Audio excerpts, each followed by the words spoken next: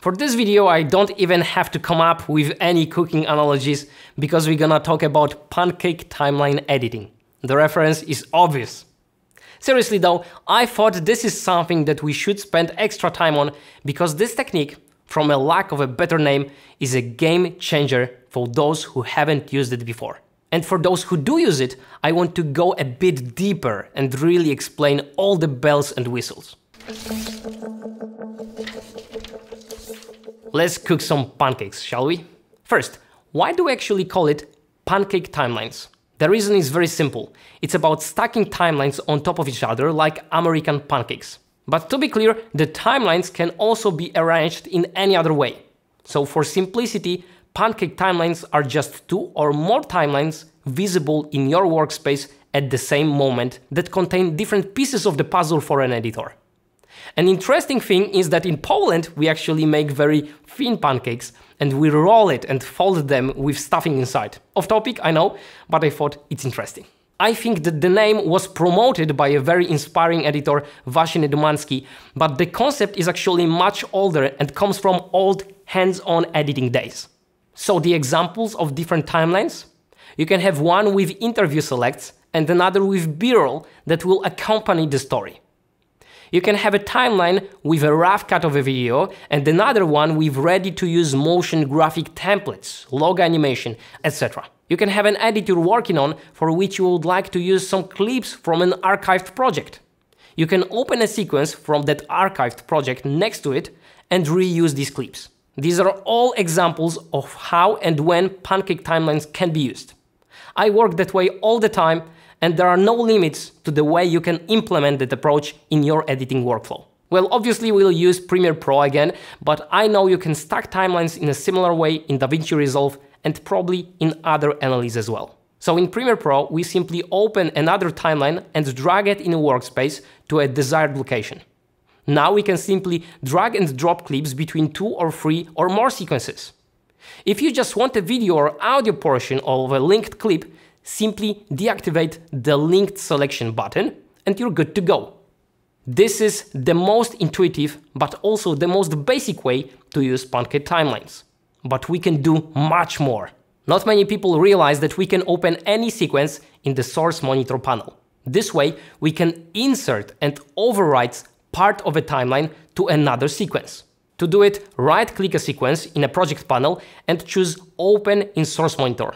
Next, open Source Monitor Settings, which is this wrench icon, and select Open Sequence in Timeline. Now, instead of a clip, we have a sequence active in a Source Monitor panel, which we can move next to a program panel if we want to. By the way, the fact that the timeline is active in a Source Monitor is indicated by the playhead, which became red instead of standard blue color for a sequence in the program panel.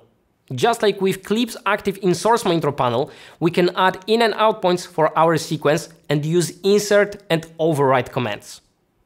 And this is where it may become a bit complicated or tricky. This section is Premiere Pro specific, so if you're from another NLE universe, explore what possibilities of stacking timelines your NLE gives, focus on that and jump to another lesson.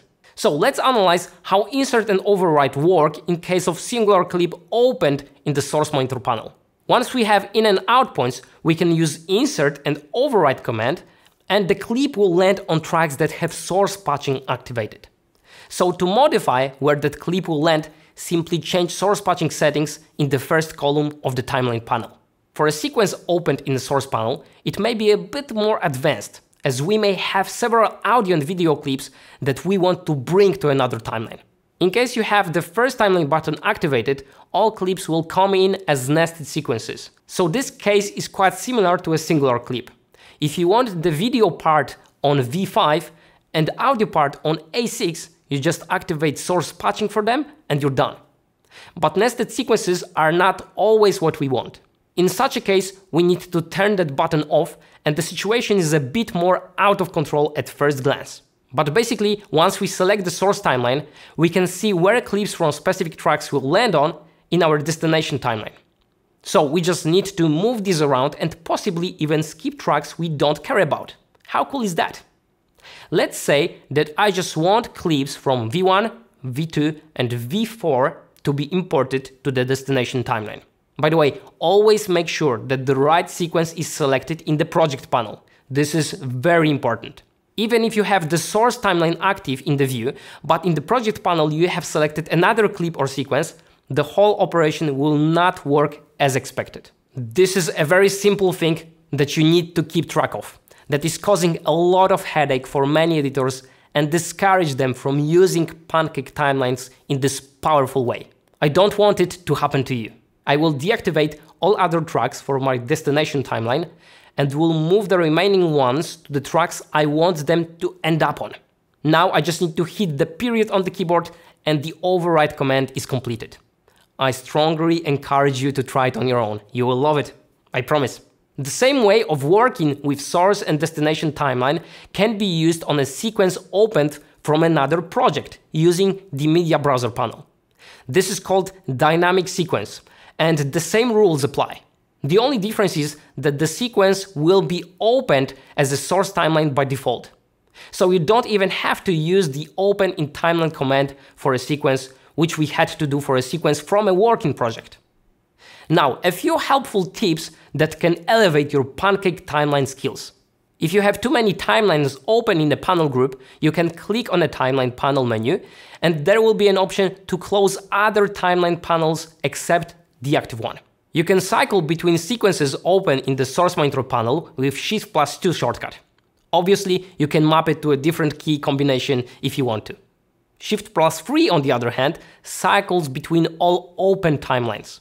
X marks in and out point for a clip under the playhead, and as we already covered in one of the previous lessons, / marks in and out point for any selected group of clips.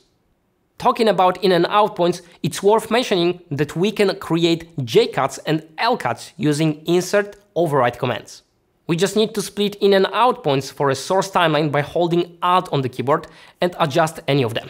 And lastly, since the introduction of productions in Premiere Pro, we can actually have multiple timelines from different projects open and active at the same time. So in my opinion, that makes Pancake editing even more superior, and for some workflows, it can be very useful. I'm keen to explore how it can streamline the editing process even more. Who knows, maybe I'll add a lesson to this course specifically about using Pancake timelines with productions one day. That's it for Pancake timelines. But there are more tips that can be potentially very useful in a lot of people's workflows. Let's dig deeper in the next lesson.